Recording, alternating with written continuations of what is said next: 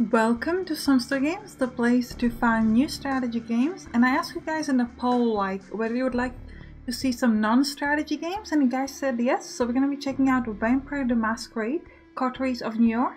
Now this is based on a tabletop RPG, Vampire Masquerade. It's a very storytelling game, so it's going to kind of tell us what's happening, might have some sort of dialogue choices to do stuff, etc. Now this is a first look, because in adventure storytelling games it's really not much of a point if it's not a first look, otherwise you get non-authentic directions and that's no fun. So let us begin. Let's start a new game. Now we can pick between different factions. We can play as the Bruja, the rebel against power and rage against authority. A seemingly insignificant man with significant ideas will join their ranks tonight. Or in the Wentru faction, I presume. Aristocratic blue bots embody wealth, sovereignty and control. A top-level corporate executive will join their ranks tonight. Or the Divas seek thrills of art, romance and cruelty amidst England and death. Toreador. Let's play with the first guy. Yeah, let's do this. I want to do this. Our name is going to be Sam. Sure, let's go with that. Works for a man too, so let's do it.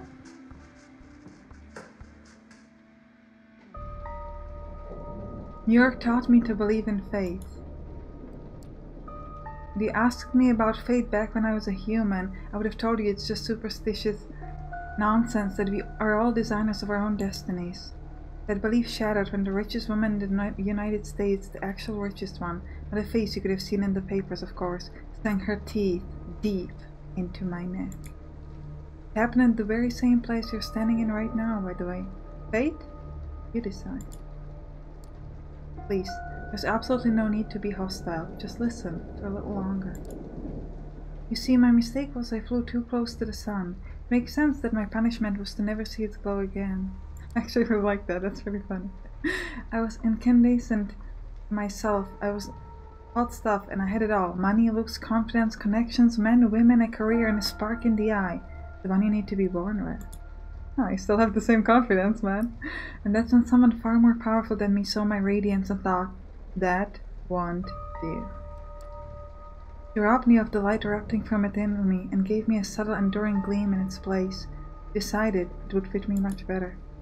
She was a 9th-generation kindred, just like you, an apex predator. She probably enjoyed showing me a peak of human excellence, a real place in the food chain.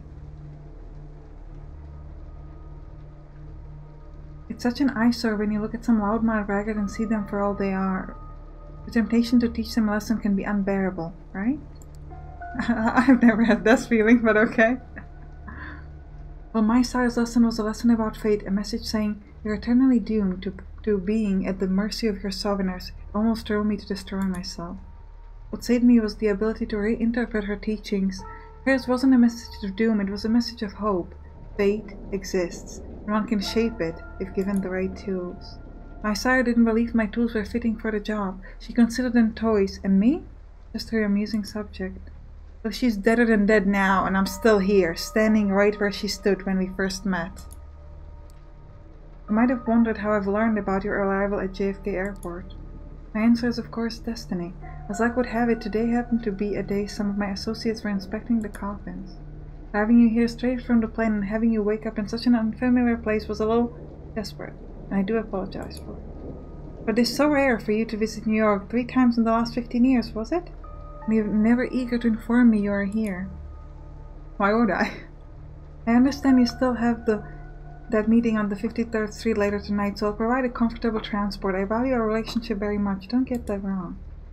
But it's precisely because I value it that I'm going to ask you to repay the favor you owe me. You're the only one I trust to do the job well, and without attracting attention. You might think I'm crazy asking you to breach the rules of our society like this.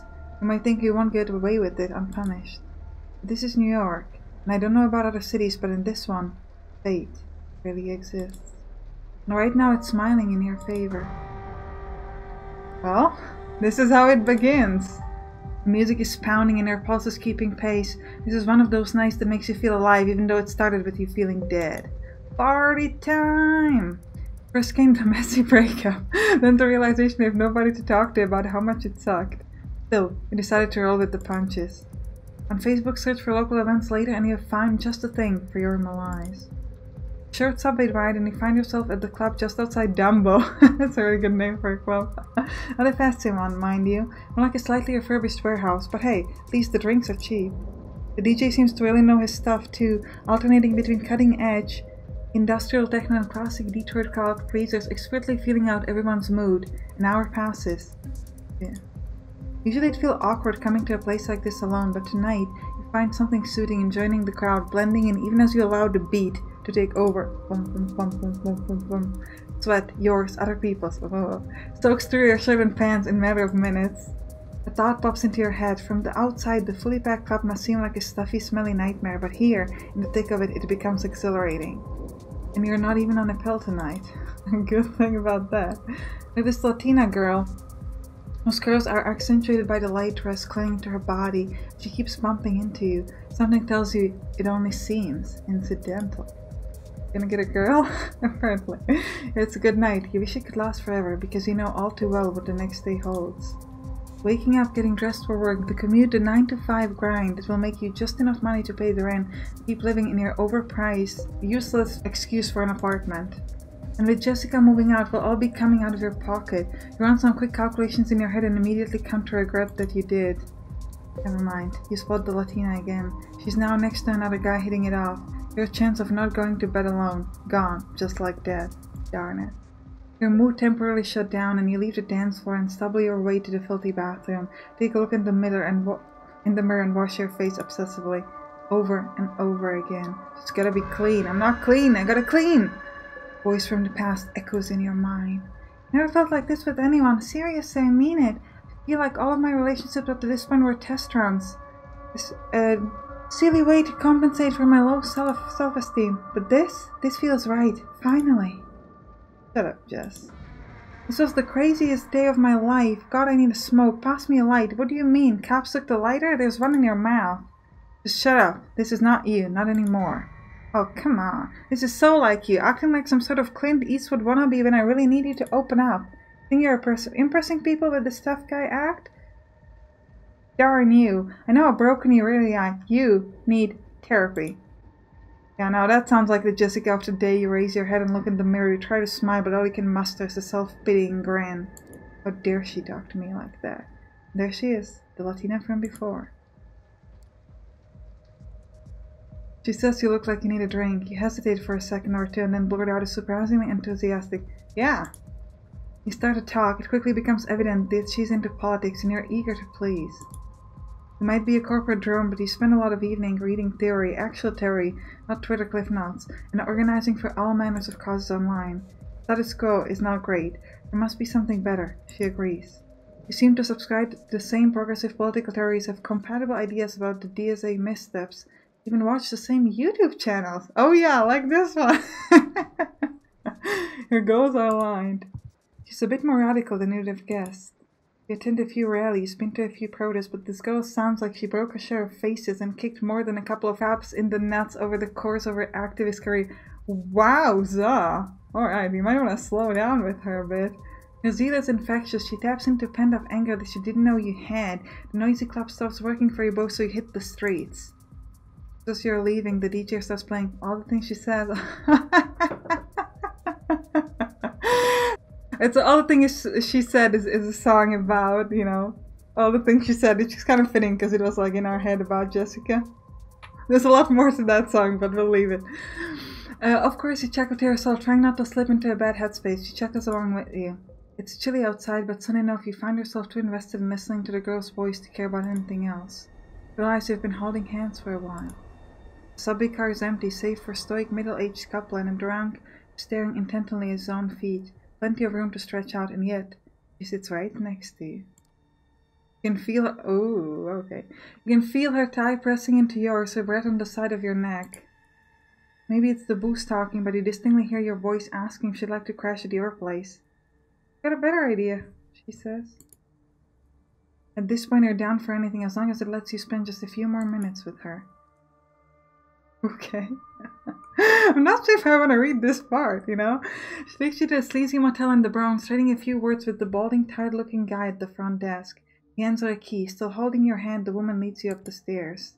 The room you end up in is almost comically stereotypical, complete with flaking, plain and sticky floor. Not that it matters though. The moment you step through the door, she's on you. Okay.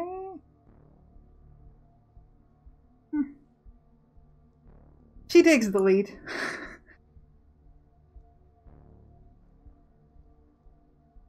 Alright, I guess this is important for the story.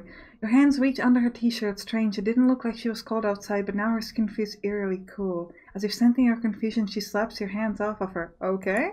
Are we not doing stuff today? She kisses your neck. You're overwhelmed by the sensation. Darkness. This did not go well for us.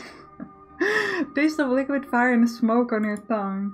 Her voice says, "Sorry, kid. I did what I had to do to leave this city in one piece, but don't worry. With my blood and your principles, you're gonna do just fine." She slams the motel room door behind her as she leaves. You lie helpless on the soiled, banging mattress for some time. Minutes? Hours? Before you can focus enough to try and piece together your evening, it hits you. The big hunger. Grabs you by the throat and makes your inside shrivel in terror. It's an all-encompassing emptiness that throws you on all fours. You curl for a while, squirm on the floor in sundering pain, then jump to your feet and bust out a door. You black out. This isn't the room you saw when you last closed your eyes. Somebody curses at you, a small naked buff dude holding a short leather whip. Wow, pretty goofy. He throws a punch. He yells out several slurs. He hits you in the jaw. You black out again. The guy isn't moving anymore. There's blood on his neck. There's blood on his arms. There's blood on the floor. There's blood everywhere. Wow. Whoever did this is one sick puppy. You realize you're sitting on top of his corpse. Was it me? Did I do that? You hear a whimper. Someone else is there. A woman. Her arms are tied to the bed frame, an eye mask over her face, red marks on her back. This time you see it happen. You want to stop but can't. She almost manages to get a scream out, but it dies in her throat as you bite into the side of her neck. You drink blood. You're drinking blood. You could swear you feel her life escaping your body, entering yours. Suddenly terrified to tear away from her. She's not moving, but she's breathing. There's barely a mark on her neck. The guy on the floor, though. You double over in spasm, realizing what you did. You feel like throwing up, but you can only gag. Panic sets in as another realization dawns on you. Your heart is not beating. You put 2 fingers on your wrist. Come on, just let me feel it. Just a little bit. But you feel no pulse. Same thing on your neck. Nothing. There's no breath coming out of your mouth. What is happening? What is happening, guys? You have to get out. Get someone to call an ambulance for yourself at least. Probably too late for the dude on the floor. Did you really kill him?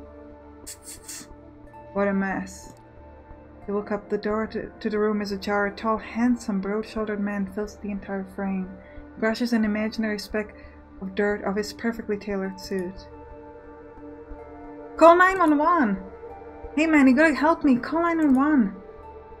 So that you could get arrested and report as jail suicide within the next 24 hours? Because that's the only way that plays out, son. He surveys the room, not moving an inch from where he's standing. Shakes his head in mock concern. Murder, assault, 25 to life if you're lucky. But since you're not, it's a death sentence. Takes a glance at his expensive-looking watch. Lucky for you, it's been a slow night. Otherwise, I might not have gotten here in time. Come on. The sun comes up in a few hours. And I want to be around here when it does. The sun? What's the matter with the sun when the sun comes up? You look pretty great, by the way. Ah, so you don't even know? You should be glad I got here before you made yourself scarce. The man approaches you and starts talking. His tone remains unnaturally calm. Oddly enough, you find it both soothing and slightly unnerving. Now listen to me. I know this is all new to you, but I've dealt with hundreds of strays like you. Going on by experience, they tend to fall into 2 categories. First, they're the smart ones who carefully obey my every word and don't try to pull off anything stupid. Always get them where they need to be, safe and sound. And then there are the dumb ones. The punk who thought they could take me on, the wise guys who try to contact somebody secretly and without permission, the troublemakers, that's not a 1 type, that's 3 types, who try to run off or make a scene. None of them got to their destination in one piece. In fact, most of them never reached their destination at all. The voice becomes slightly bored and monotone. You can tell he's given this speech before, likely dozens of times. So you see, well, I generally consider myself pretty smart. I'm also a maths fan. It's my one true weakness, one that inspired me to come up with 3 strike system when dealing with pups like you. You get on my nerves once or twice, well, I understand. But all of us perform well in stressful situations. But cross me 3 times and you're out. No excuses, no forgiveness, no mercy. As he's talking, he slowly approaches you, adding a bit of theatrical swagger to his walk. Eventually he leans in, deliberately invading your personal space. Step away, man. You realize it's a test. He's daring you to do something about it. Can we bite him in the neck? 3 strikes, and you're out. So I understand, sir, now. Never been too eager to bend the knee to anyone but this. This is something else. The man's very presence instilled a primal fear in your heart. I guess I understand, sir. Glad we have an understanding. Moving on, is there anyone you'd want to inform of your current situation? Tell them you're alright? Flashes its fangs briefly, and for some reason the sight sends a chill down your spine. There's something very wrong about him. Someone closest to you? I don't think we need to tell our ex-girlfriend that we are a murderer and a person who assaults people, because she already left us when we were a good guy.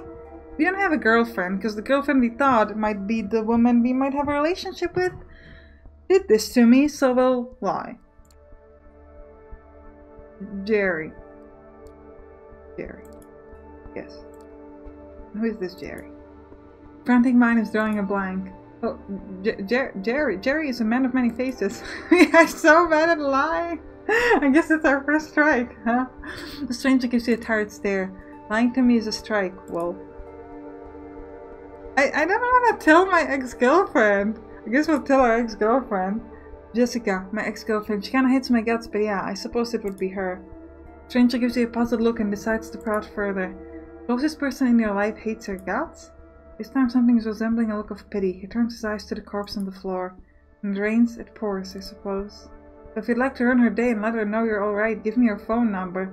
I'll have someone take care of it. Discreetly, of course. No! That's such a silly decision.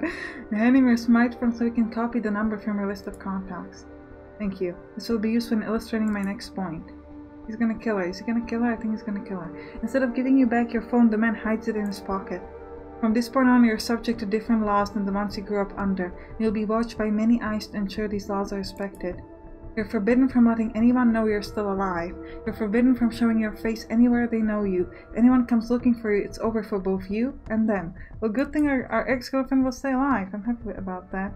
He interrupts his monotone recitation and stares deep into your eyes.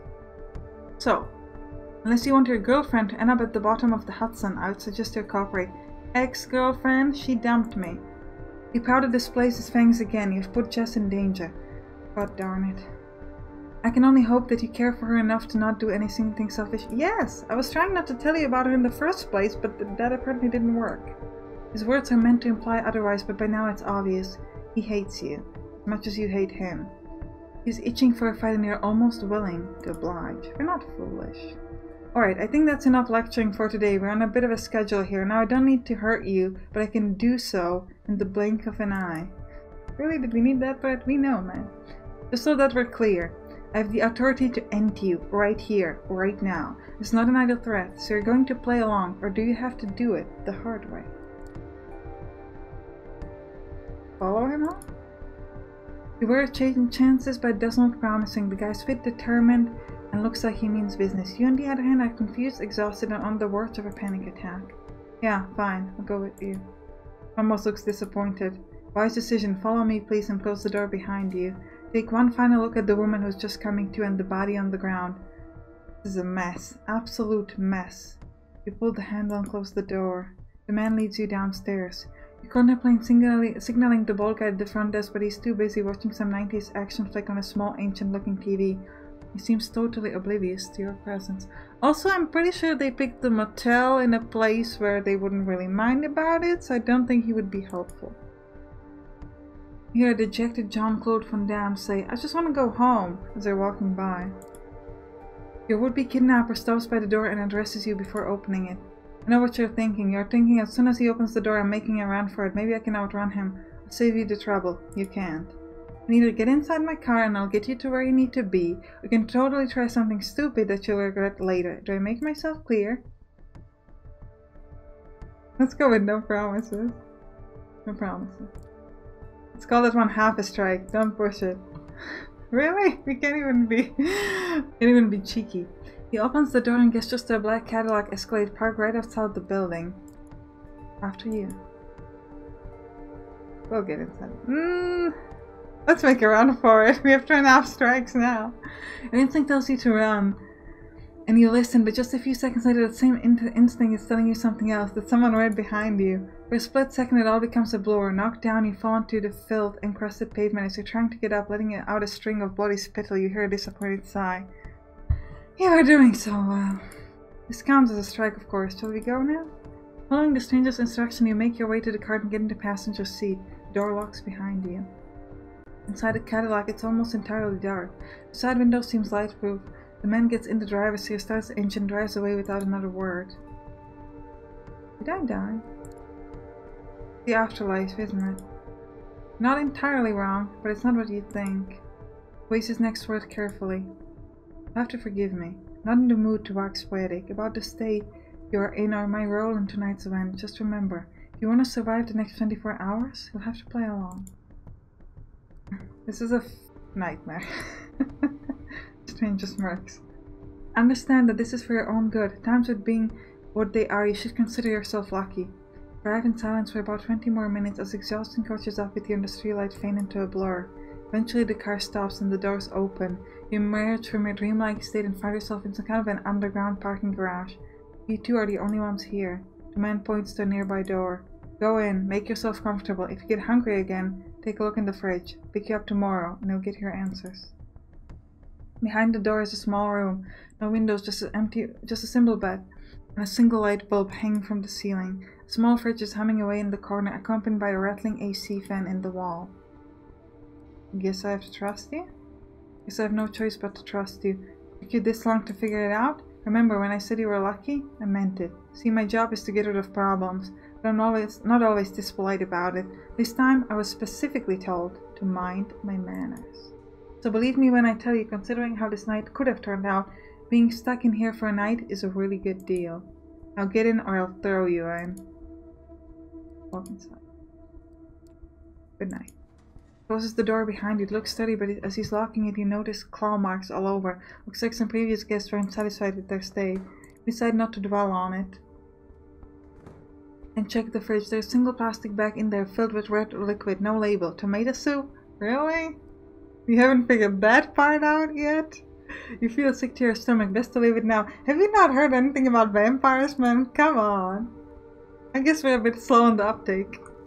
You lie down on the bed. It's a simple mattress on the metal frame. You can't help but think it looks exactly like the one back at the hotel with the bound woman.